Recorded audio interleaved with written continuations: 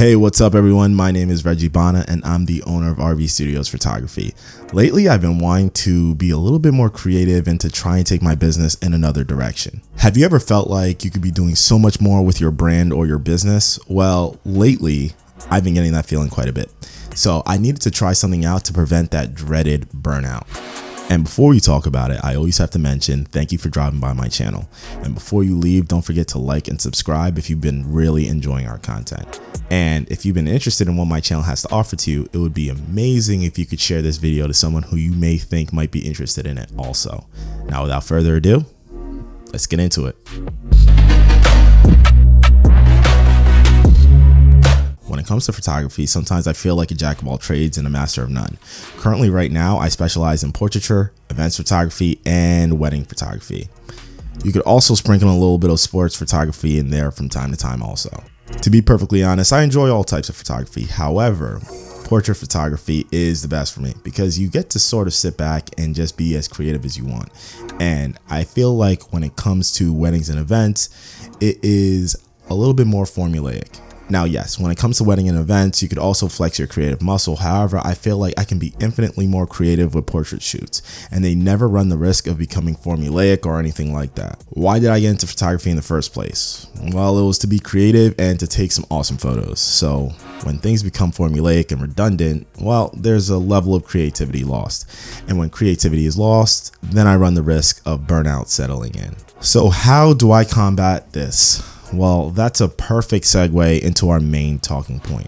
I'm going to improve my skills and start doing boudoir photo shoots.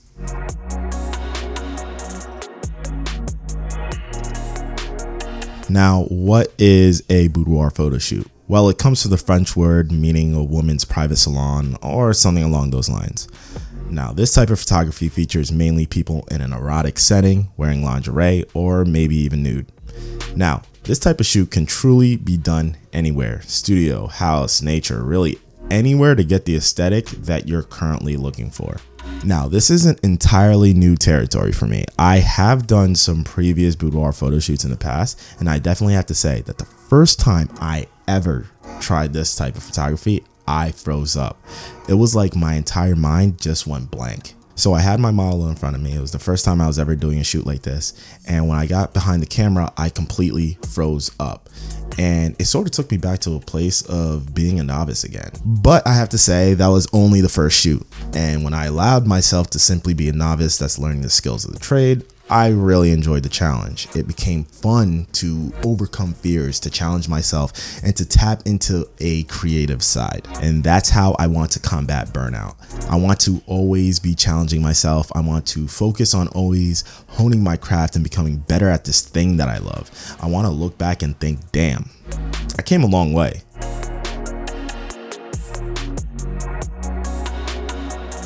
Now, the top 3 problems that I face when entering this market are as follows. Number 1, I'm a male. Number 2, there's always some difficulty marketing these kinds of shoots. Number 3, I lacked a system and structure to grow. So no matter how you want to break it down, being a male in this kind of market is a hurdle. Most women are going to feel some type of apprehension getting undressed in front of a random male. And that's completely understandable. The last thing I would ever want to do is to make a client feel uncomfortable. Now, the only way that I can fix this problem is to never, ever, ever be alone with a female. I always bring another female with me in order to sort of offset that uncomfortability. So everybody's fully aware that they're never going to be alone, that they're going to have a female there to sort of accompany them during the shoot. And I also always tell them to bring a hype squad, bring your friends, bring anybody that's going to make you feel comfortable in this type of setting. My second problem was very frustrating.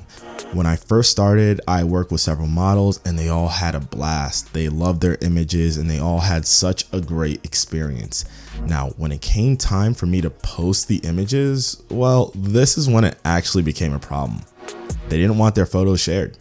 Now, when you take a photo, and as a photographer, I stand by this. When you take a photo, you own that image. It's yours, it's nobody else's. However, in the nature of this shoot, if a client says they don't want a photo posted, it's not going to be posted. So The only way for me to get around this problem currently is to have my clients look at all the photos and fully approve, giving me the thumbs up to use this particular image. So then I could use these images for branding, for marketing, and everything like that. And I never have to run into this issue ever again. Now, the third problem that I had previously is that I lacked the basic system in place to help me scale my business. So I'm going to quickly break this down on what my system is going to be moving forward.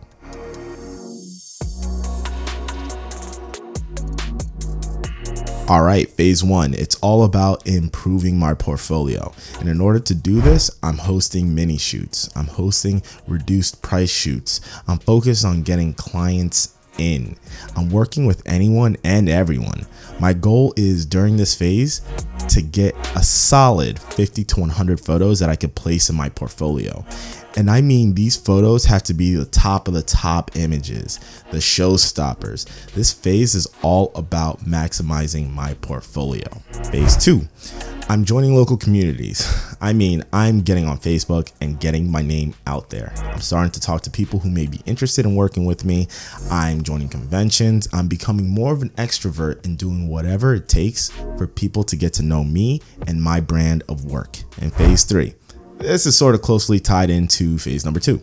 My plan here is to heavily advertise, fixing up my social media, creating a website, or adding it to my current existing website, and overall working on becoming an expert in this boudoir photography space.